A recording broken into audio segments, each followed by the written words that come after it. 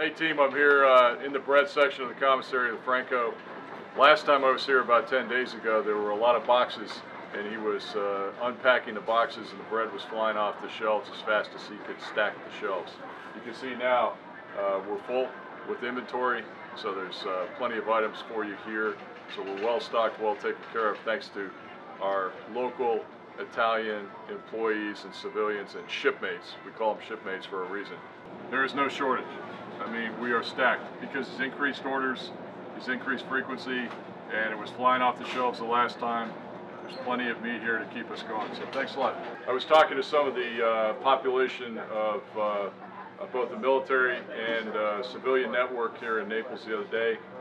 They noted that we were running a little low on eggs. When we inquired about that, the problem was drivers, finding the drivers to come down here.